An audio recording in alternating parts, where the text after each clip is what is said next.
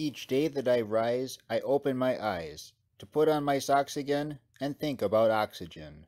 I can't speak about photons, but she's got 8 lovely protons. Her valence number's 6, which keeps her in the mix for chemical reactions, molecular transactions that drive our cells with whistles and bells to respirate and replicate, an electron acceptor, a flammable scepter, for phosphorylation or self-immolation.